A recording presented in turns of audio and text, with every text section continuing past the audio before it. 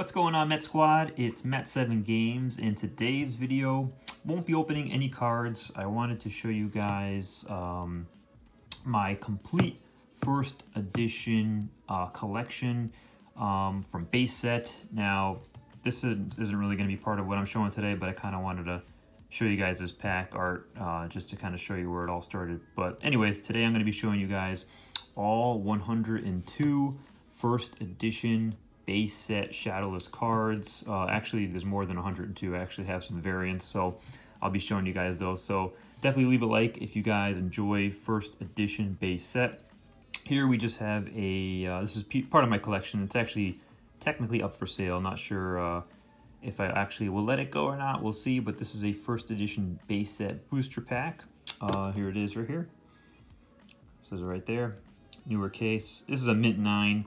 Got it for a pretty good price a while back. I know Gem Mint 10s go for a little bit, but thought it was pretty cool to have for the collection. So I just wanted to show you guys that. So what I'm going to do is I'll set this to the side. I'm going to show you guys every single card, PSA graded, for the first edition base set. So we're going to start off with the trainer cards, and we're going to start off with the trainer cards. So this is a rare Clefairy doll. Very nice. And you'll notice the grade, I went with the budget option. Could have went with 9s or 10s, but for my price, I'm not really going for the highest price or resale. I'm really going for the nostalgia and keeping it for my collection. So that's why I chose to go with PSA 8. And they'll still increase over time. They won't be worth as much as the 9s or 10s, but I mean, for me, they're perfectly fine. Near mint to mint is good enough for my collection, you know, for my personal collection. So there it is, Clefairy doll. We'll try to move through them quick. So like I said, we'll start off with all the trainers. Here we have a computer search. You see the symbol there. Some of these, most of them are thick stamped. There are some thin stamps. I'll show you the difference in what I mean. Like this right here is a thick stamp. You could tell by the number 1. It's a Devolution spray. These are, so far, they're all the rare energies. We got a Imposter Professor's Oak. I really like this card a lot. I love the way it looks. And then after this, we'll go on to the Pokemon, and then we'll do the holos last. So if you guys don't want to see any of these cards, no problem. Just speed up a little bit and get to the holos. Here we have an Item Finder. This is a good card in the deck for sure. Recently started playing some old school Pokemon base set with my buddy. It's pretty fun. I had never really, here we have a last, played growing up. I just used to collect the cards. But now I'm recently getting into actually playing the game, and it's a whole lot of fun, I gotta say. That's why I got this cool play mat. It's a 2-player play mat. We flip it around. Here we have a Pokemon Breeder. I always liked this card when I was a kid. We won't spend too much time on these. Pokemon Trader.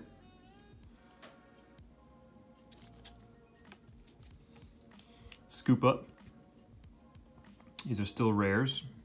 A lot of rares in non-holo rares in base set. A lot of good cards though, like this card right here, Super Energy Removal. Awesome card. If you're playing against Blastoise, take away those water energies. Here we go, have a Defender. And this is a gray stamp.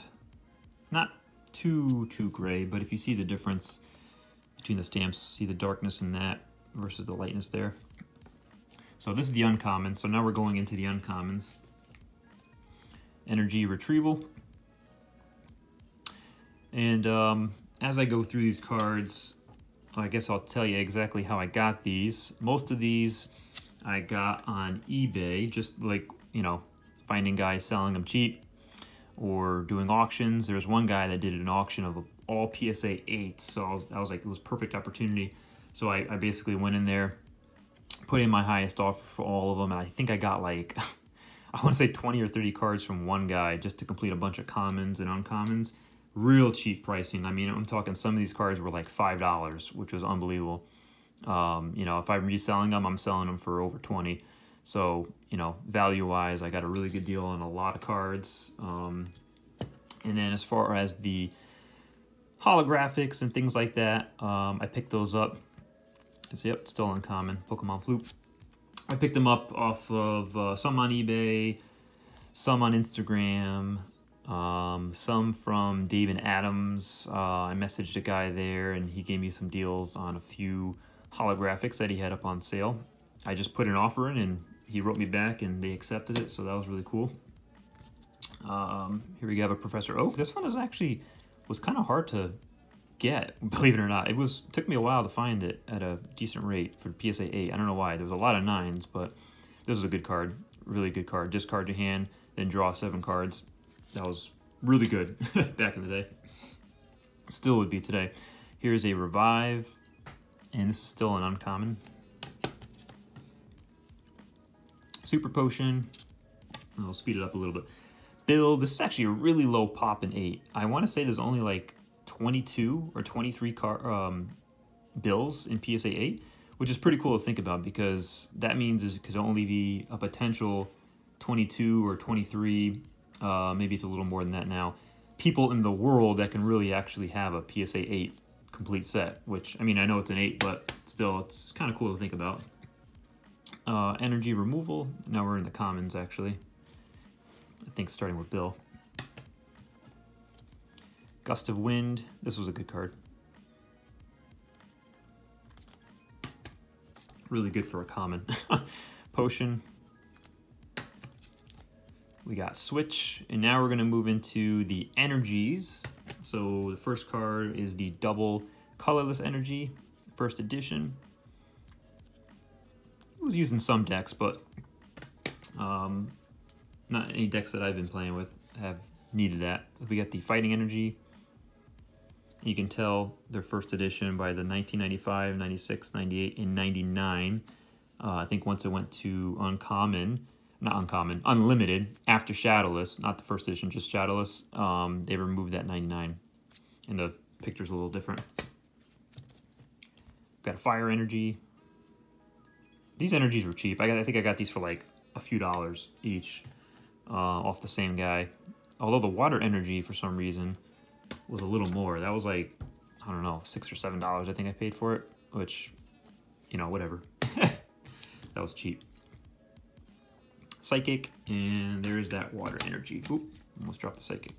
There it is. So let me just cut real quick. I'm gonna go get the Pokemon cards, the non-holo cards, and I'll be right back. Okay, we're back. So we're gonna start off with some Pokemon now cards. We're done with the trainers. We're gonna start off with the uncommons. We got the Arcanine. Absolutely love this card. Really awesome. And just for you guys that don't know, here's the non-shadow for the shadowless, of what they say. And there's the first edition symbol. This was actually the last card I needed to complete the entire collection. So that was awesome. When I saw this come up for sale, I threw an offer in immediately, almost full price, and just got it right there on the spot. I just didn't want to waste any time. I just wanted to complete my set. So that was awesome. I love that card. So that will always be, I'll always remember that. Got it on eBay. I think after that, I want to say like a few came up on eBay right after that, so I was cracking up waiting all that long. It took me about 4 or 5 months. Here's Charmeleon. Love this card. One of my favorite uncommons. Probably my favorite uncommon.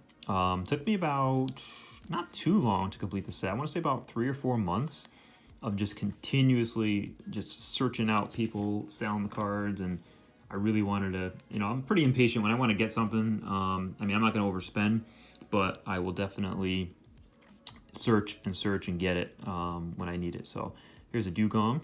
I think I got this off of, where did I get it on? It was a different selling app. It wasn't even eBay. I think it was Macari. I just happened to check it, and boom, there was a Dugong, and I got it, I don't know, it was like 10 bucks or less. Here's a Dratini. Value-wise, I definitely spent less than it's probably worth today. I don't know exactly what this whole complete set would be worth now. I haven't really looked at current prices. I know Charizard went up a little bit. Here's a Farfetch'd. Absolutely love this card. I actually had a first edition raw card, probably my only first edition card growing up. I got it obviously probably just during trade or whatever when I was a kid. I think I sold it, I don't know, for like 10, 11 bucks maybe a couple years ago. But here I am now with a complete set. Well, that was before I thought I was never going to do this. Here's Growlithe. I think this is a low pop 2 in 8. I want to say this is less than 30, I want to say. I got to check. Here we have a Haunter. Oh my god, so much nostalgia in this Haunter. Like, I loved it when I pulled this card as a kid. Ivysaur. There's another one that was kind of hard to get, a low pop. Took me a while. This was one of the last cards I needed. I think it was like this card, Machoke, and Arcanine, I think were like my last three that I needed. But got it for a good price. I think I got it on eBay as well. Jinx. I actually have two of these. I got one up for sale on my eBay account. As you could tell, new PSA case. I decided to, you know, to replace any of the old PSA cases. Maybe that kind of sounds crazy to some of you, but I wanted them all to be the same new case because they stack up well with each other too. And they have that different backing too, which I love. Here we have a Kadabra. Banned card right there, unfortunately. Well, banned Pokemon. You'll probably never see a Kadabra again, unfortunately. Kakuna. Yeah, some of these uncommons were super cheap. I got in auction. Machoke. Love this card. Magikarp. Which is funny, it's an uncommon, but it is. Basic Pokemon there. Magmar. Love that card. All these cards are amazing. I just... Arita was an awesome illustrator, Nidorino. He did a lot of these cards. Nothing beats these. I mean, I love the Gym Heroes and Gym Challenge. Those might be probably my favorite artworks, but I mean, this just brings back the most nostalgia. Poliwhirl. I think that's the illustrator's favorite Pokemon. Right? Ken Sugimori.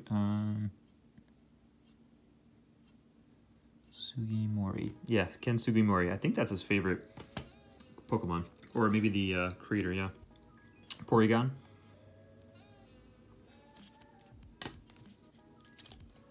Eradicate. I used to love that. Question mark.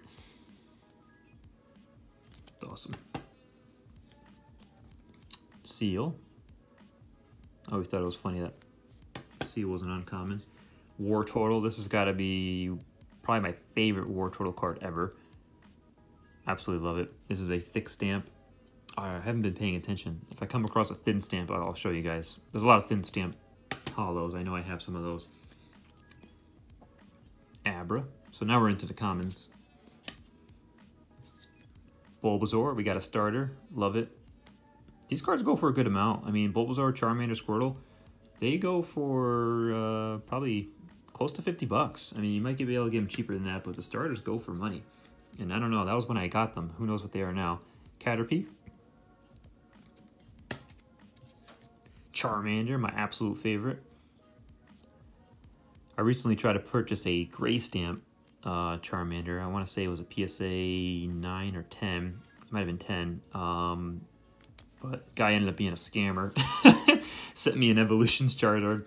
Got my money back. That was crazy. That was on eBay. So careful, guys. Always film your openings. If you feel the package and it feels like it's not supposed to be, yeah, chances are somebody sent you what you didn't purchase. Here's a Diglett.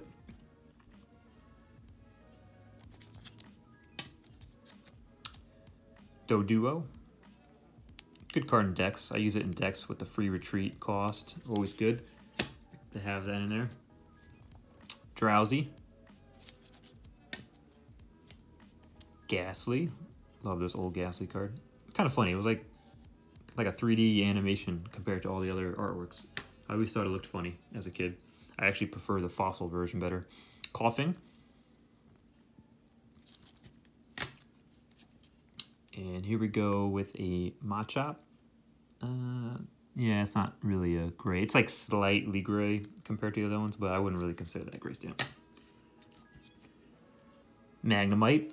Pretty funny, actually. Magnemite was my very, very first Pokemon card.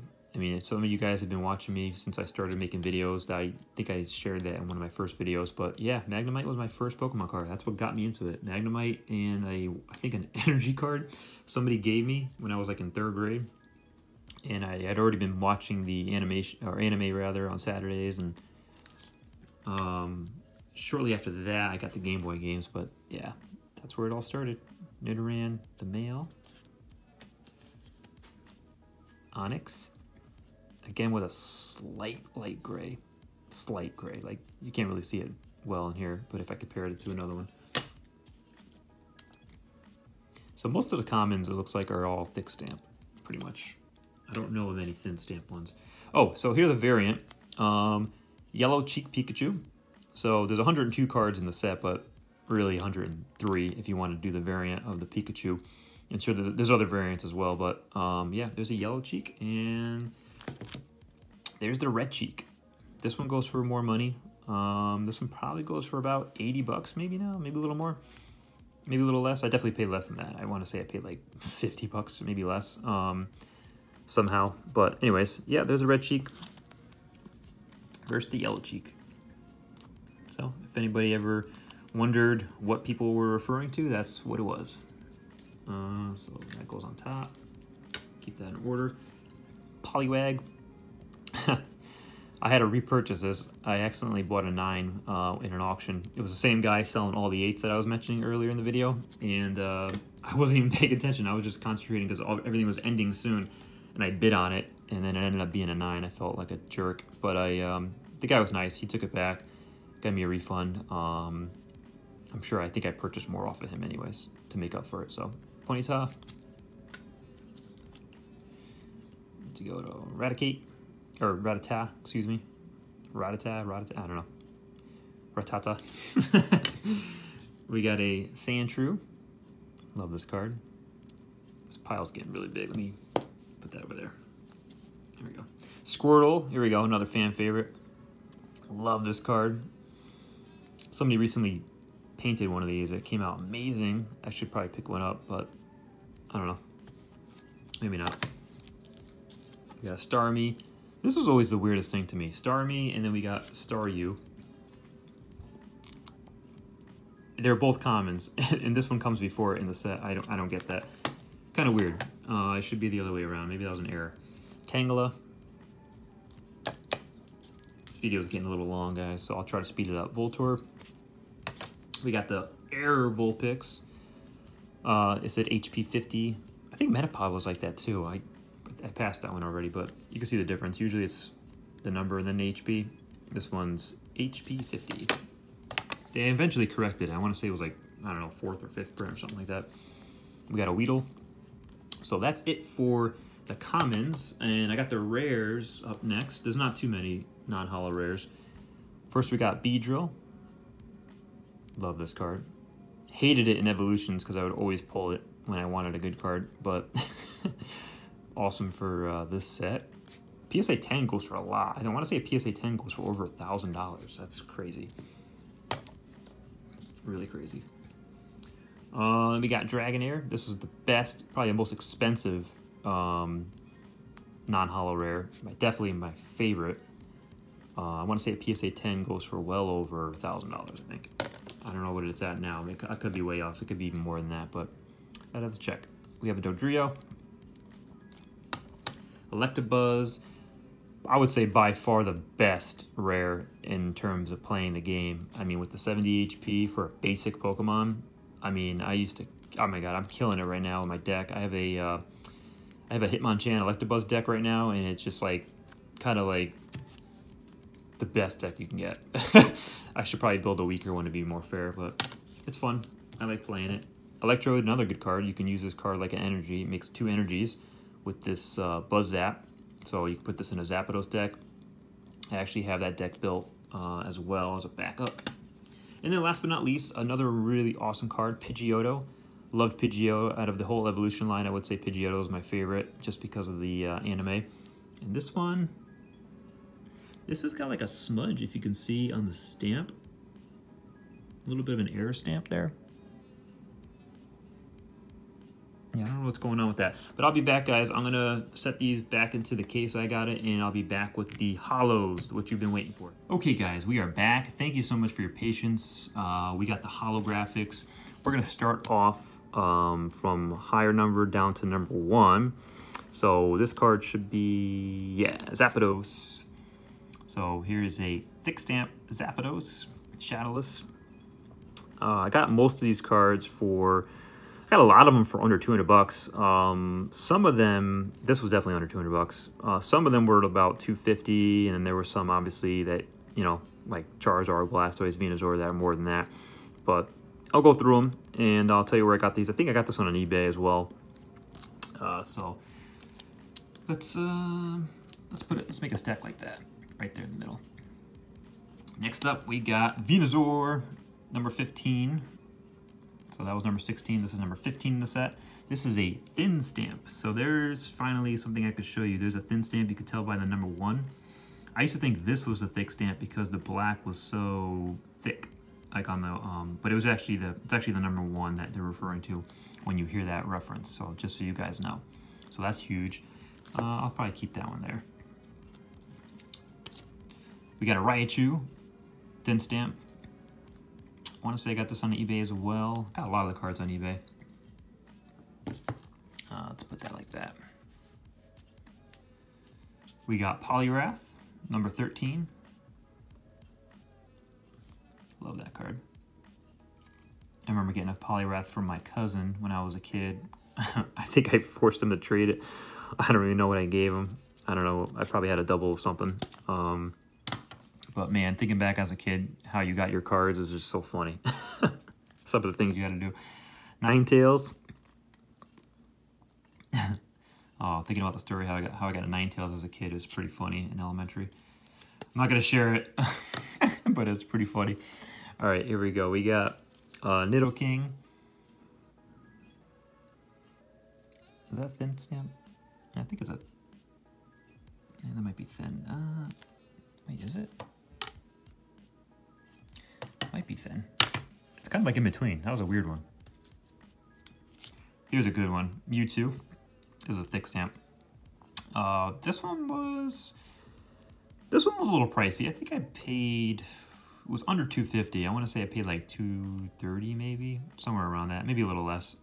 Can't remember exactly, but it was worth it. I mean, this was a pretty good 8. I mean, there really was not much going on with this 8. I mean, at all. There's like some factory chip white, but I don't know. If I wanted to regrade this, it could probably get a 9, but I'm not going to do that. I kind of like having a strong 8.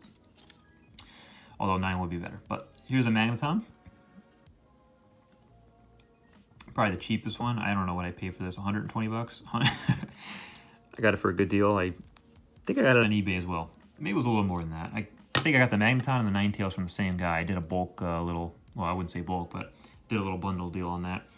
So, oh, here's a cool one. So this one, I have variants of it. So this is the 2000 PM 2-player CD-ROM Machamp Holo Cosmo. This one has the Cosmo holofoil.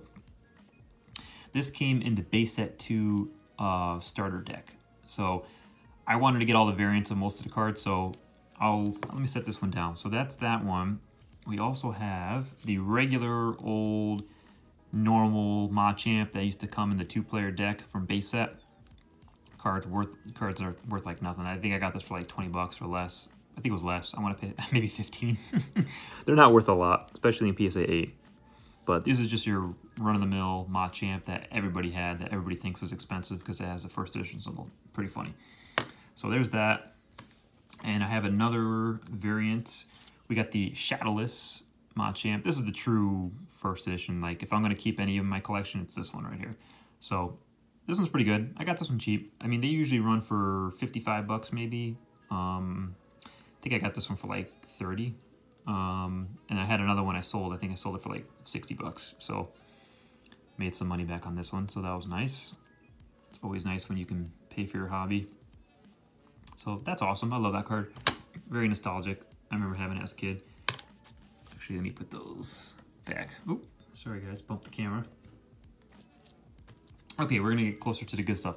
So Hitmonchan, probably the best holo as far as playing the game. I mean, jab with 1 energy for 20 at a 70 HP for a basic Pokemon. This card is killer. So I play this card in my base set deck. Love that card. Gyarados, this is another good one. This one I got from Dave and Adams, I believe.